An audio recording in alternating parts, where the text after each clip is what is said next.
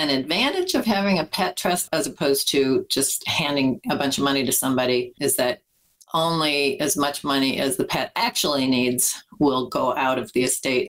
But then you have, the hassle and the expense of administering a pet trust. You have a trustee who should be compensated and all that kind of thing. Welcome to Absolute Trust Talk with your host, Kirsten Howe. Absolute Trust Talk brings you tips, tools, advice, and interviews to help you build a reliable knowledge base on estate planning, business, and finance to start preparing for your future today.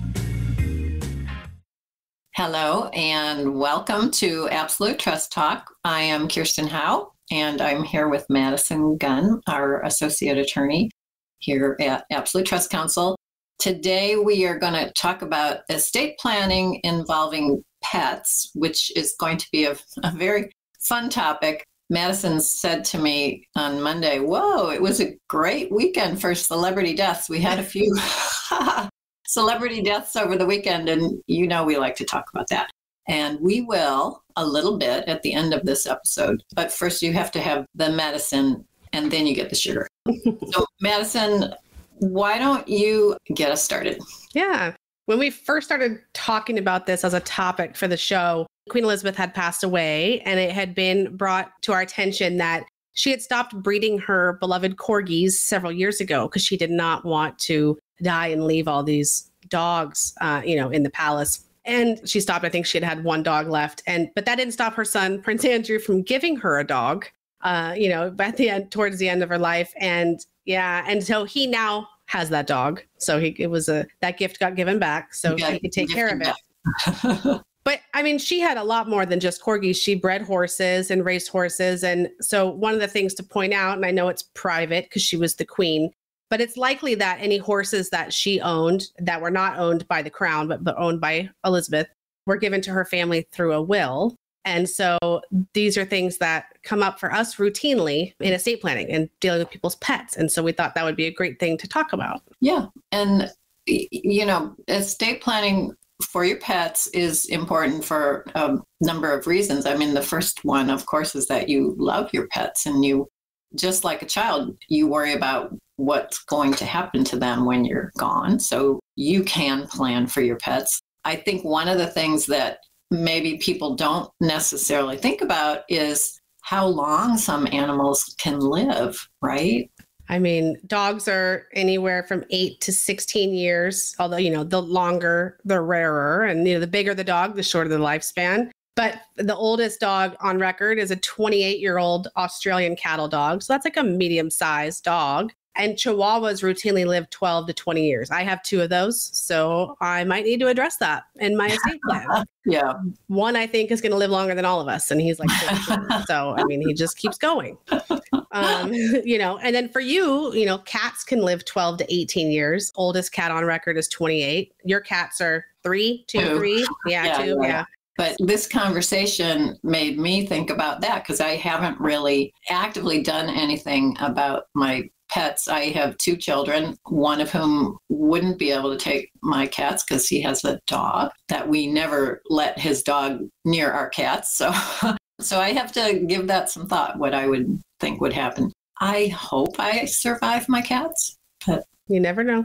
There's several other pets. Those are the most common, right? Dogs and cats. Right. Those are the most common family pet. But there are other things to think about.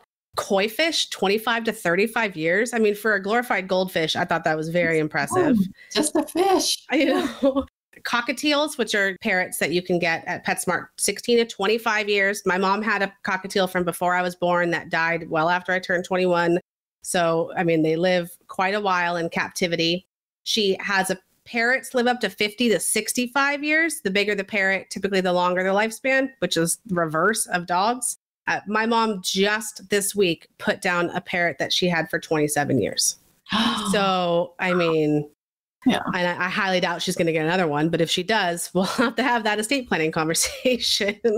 Yeah, that's like the Queen Elizabeth thing, I'm this old. Should I really be getting another one of these pets at this point in my life? Yeah. I was just impressed that I was like, I don't remember having that bird when I was that young. I was like, really? 27 years? Like, that's doesn't seem like it. Rabbits can live 7 to 10 years. Snakes, 9 to 40 years. So again, the bigger the snake, the longer the lifespan. Yeah. Lizards, 3 to 20 years. Same thing, bigger, the longer. So like iguanas would live a lot longer. Yeah. One of the things I see commonly is turtles and tortoises can live 40 to 45 years. And like a tortoise lives longer than a turtle. So the tortoises live on land, turtle lives in the water typically. My husband had those growing up because they lived in the desert. They were wild, but they would burrow in the yards and things like that. And they live a long time. I mean, you see those big tortoise at the zoo. Yeah. Yeah, at the Oakland Zoo. There's plenty of 100-year-old tortoises. So I would imagine that that's a possibility. Yeah. Chickens, that's been a huge thing since COVID, right? Everyone's got chickens. 8 to 10 years, wow. And obviously the more care, all of this is contingent upon regular vet care. So I know exotic pets, they don't typically go to the vet unless there's a problem. So right. That's common. It's not like with dogs and cats where they get their shots. Yeah. Yeah. And then out here, it's kind of rural or ponies and horses, 25 to 33 years. And ponies live longer. But if they're not being ridden, they're just out to pasture, they have a good setup, they could live quite a while. Yeah. If you think about leaving someone a horse, that's an expense. That's a big expense. Yeah. I think the horses are the big one where we have to have a really serious conversation about money because they are very expensive animals. Yeah. And if it's not going to family that's getting your house that has the stables and the land, there's a whole slew of expenses that have to be discussed. Okay. So planning for your pets is important. There are a variety of different ways that you can do that. A couple of the common ones that we tend to use most often, the one that I use most often, I would say, is we designate someone to take our animals and we also leave a certain amount of money for that person if they will take the animals. And so oftentimes we'll say, $5,000 per pet if you'll take my pets. That's a common one. And it's pretty easy to administer that for the trustee, I think. Yeah. And a lot of times it might be that we either goes to an individual who's going to take care of the pet, or it could go to a rescue who will rehome, or an individual who will rehome the pet for you. Right.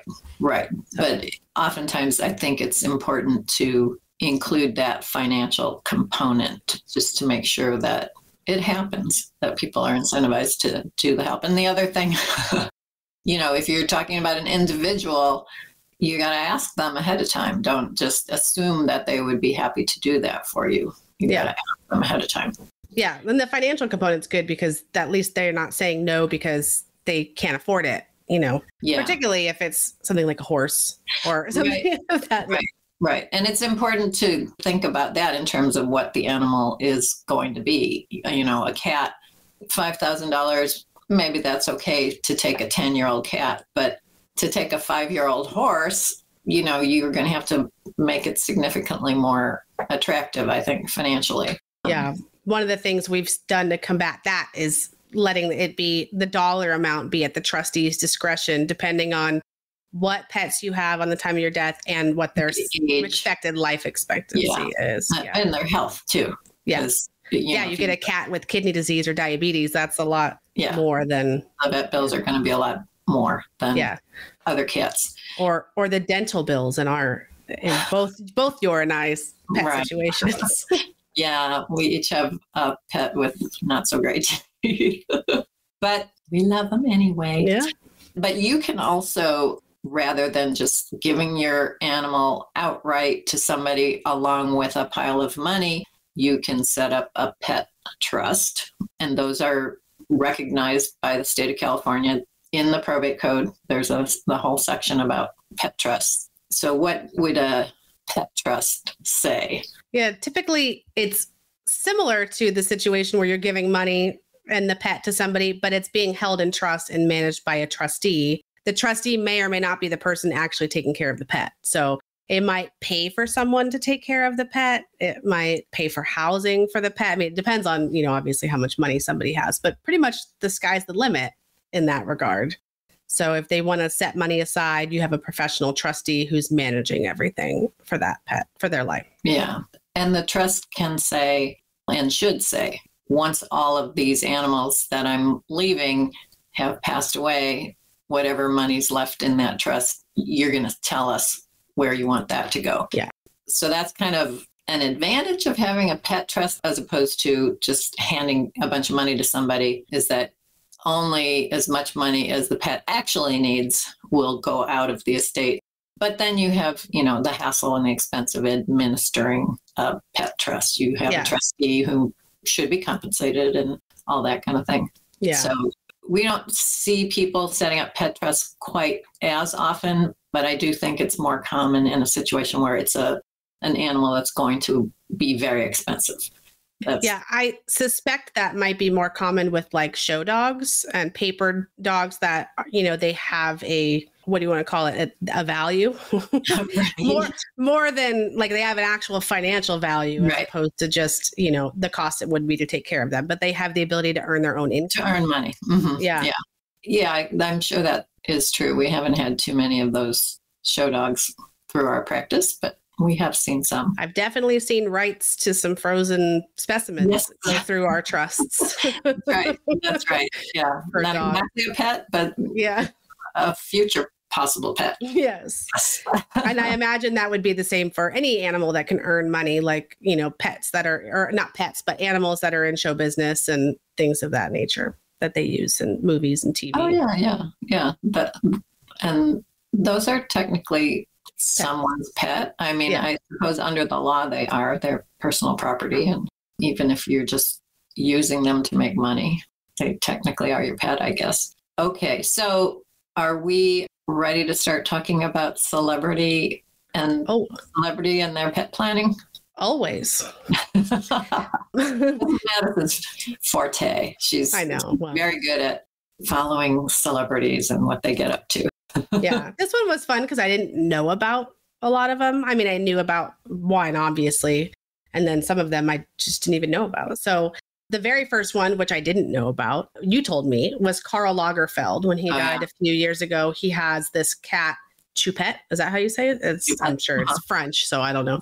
A Burmese cat in France that he left 1.5 million to. So we're not sure how he left the money to her. In Germany, where he is from, you could actually leave money to your animal. In most countries, including France, you cannot. So you have to leave it to someone to take care of the pet or to a pet trust or a charity. But you can't leave money. I mean, how is that pet going to deposit them? Pet can't. You can't do that. Cash checks. Yeah. Can't pay for food. Yeah. You have to leave it to a human. Yeah. But it's interesting that in Germany you can. I wonder. That doesn't needs a guardianship now. Yeah. Oh, the guardianship. And so somebody has to go do a guardianship. I imagine that's how that would have to be. Yeah. I don't know. I'm like, does the animal file taxes? Like what if you have? I mean, in this case, Choupette, she makes her own money too. She has her own income, so that has to be reported on someone's tax return. Right. Especially in Europe. She was famous in her own right. Yeah. Yeah. Yeah. Especially in Europe. That's interesting. Okay. Well, okay. Yeah. And we all know, well, those of us of a certain age anyway, know about the most famous, perhaps, pet bequest of all time, Leona Helmsley. Yeah. So she was a famous New York City landlord, right? Yes. Like a real estate magnate. Yeah. Yeah. She left $12 million to her dog, Trouble, a Maltese, and she cut out her 2 grandchildren and left her dog $12 million. So, of course, they sued, right? They got nothing to lose. So that was litigation. So anytime you leave a significant amount of money to your pet and not your family, I'm sure that will ensue. People will be unhappy. Yeah. And they'll try.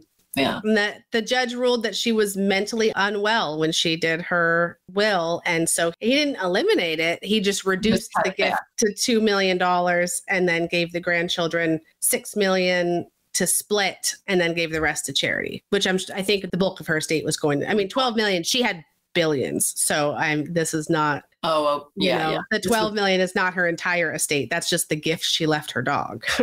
So that was the easy part to attack. Yeah. By the grandchildren. Well, that seems like a fairly fair result. I'm sure $2 million was enough for that dog. $2 million, I hope so. Even to cover a home in New York City. That's enough. Yeah, I know. That's enough to send them to college and grad school. Yeah. Should be a Dr. Maltese. Dr. Maltese. Yeah. Okay. And another one that was fairly recent was the fashion designer, also like Karl Lagerfeld, Alexander McQueen. He left about $82,000 in US dollars in trust for his pet dogs, and then another $164,000 to some animal charities. So he made sure that they were taken care of. 82,000 doesn't seem over the top for multiple dogs. Although sometimes with celebrities, I don't know what's liquid and what's not. So, I mean, with Alexander McQueen, because he's a designer, I don't know how much his name, image, likeness, future royalties, things like that, versus what he had in the bank. So that can be that's true. So the 82 could have been a big chunk of what he had liquid to give away. Yeah. All that income versus assets questions. Right. Yeah. So there's a couple of reported ones. I mean, Oprah's not dead, but she has reportedly set aside $30 million for her dog's care. So, I mean, I think she's got like 3 or 4 or did like little poodle mixes of some sort. But I mean, that's a lot. That is a lot. That's like, I want to maintain until the end of their lives 3 of my homes. Yeah. So that my dogs can fly around the world, stay in Montecito, stay in wherever else. I don't know. Maui. To each his own, but she could have just given everybody a dog for that. She could just be, you get a dog and you get a dog and you get a dog. And you get $10 million. Yes. Yes. And she has kids. I mean, she's got family that would take pets, I'm sure. So another big one that's purported, right? Obviously, she can change that. She's still alive.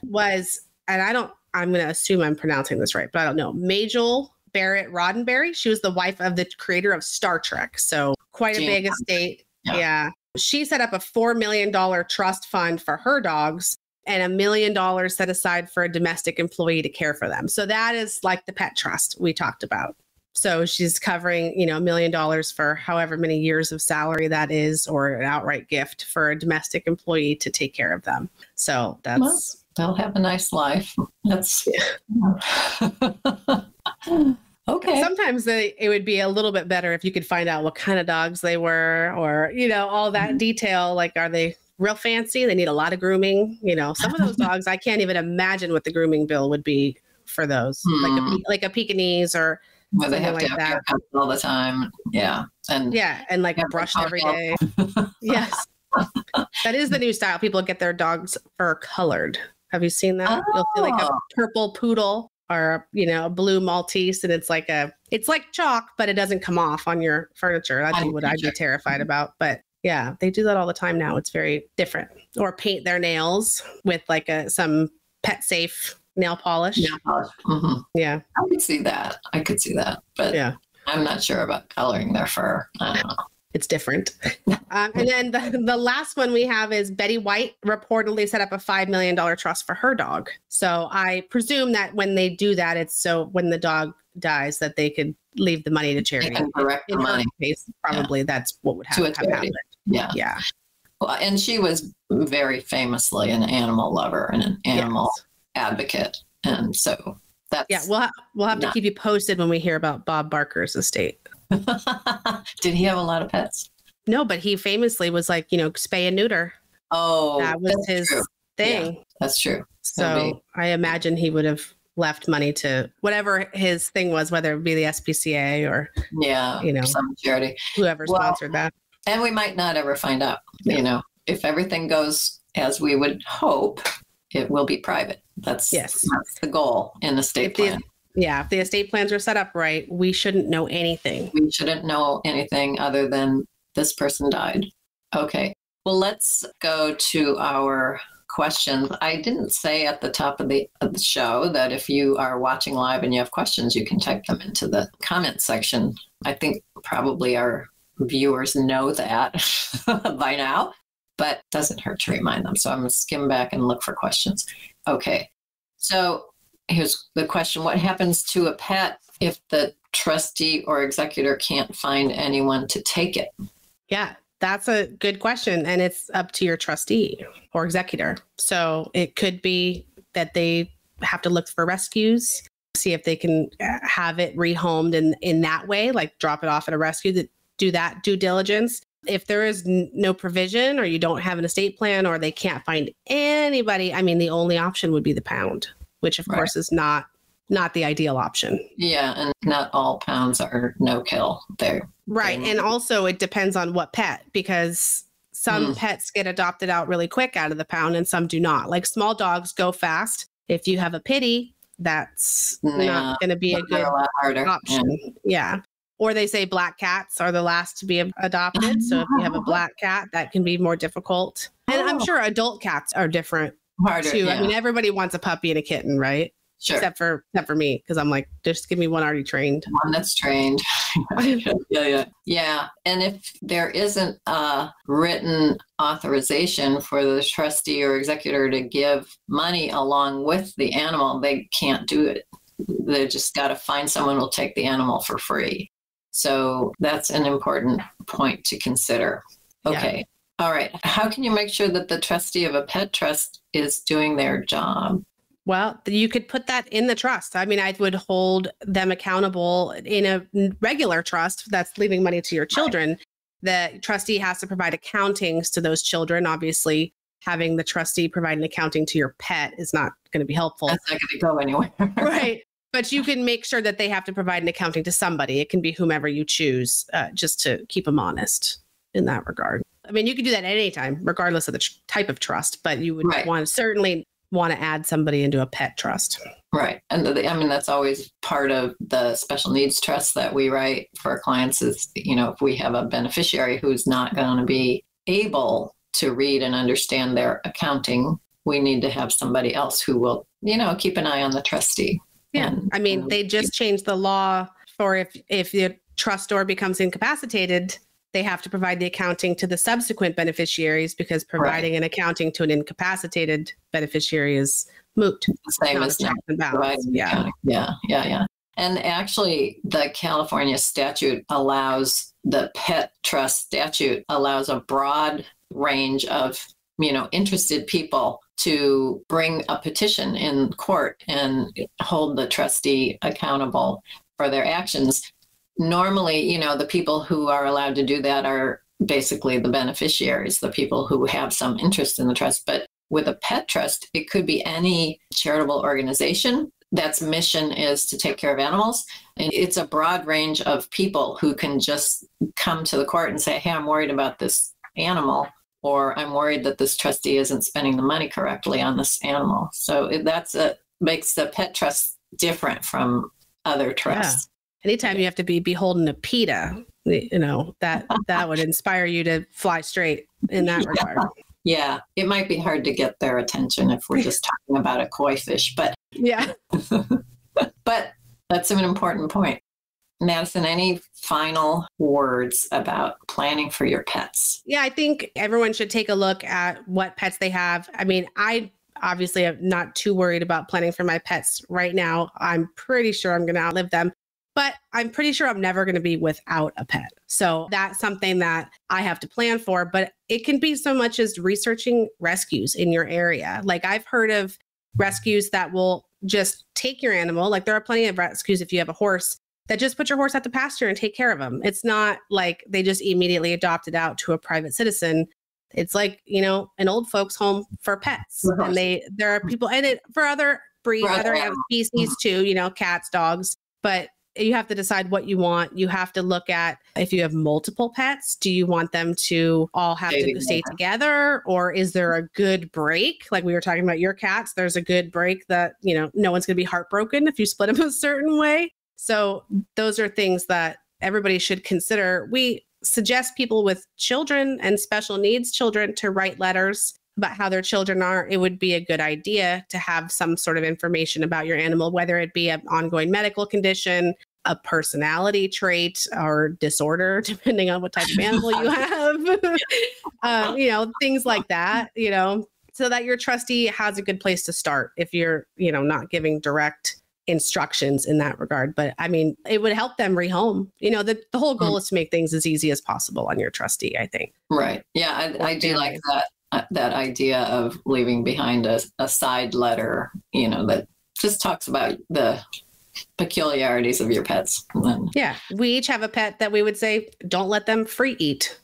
Right. Don't leave the bowl of food out for them 24/7. Or if there's multiples, you got to feed them separate. You got to feed them separate. Yeah. Or there's going to be a health issue or, whatever the case may be. This one likes this toy. It's got emotional support stuffy, little things like that. We know about our pets, but we don't always share it. Right. Although you and I do. Well, yeah. We know too much, probably. Better than talking about work. Yeah, that's more fun than talking about work. All right. Well, thanks, Madison. And thank you all for joining us. I hope you maybe learned something and had a little bit of fun today. We look forward to connecting with you next time.